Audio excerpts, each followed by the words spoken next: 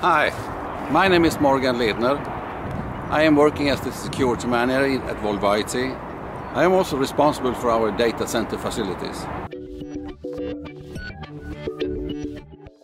For the 5 last years, we have had an increase of the number of servers with about between 40 and 50%.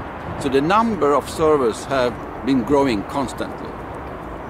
But the amount of power has stayed unchanged.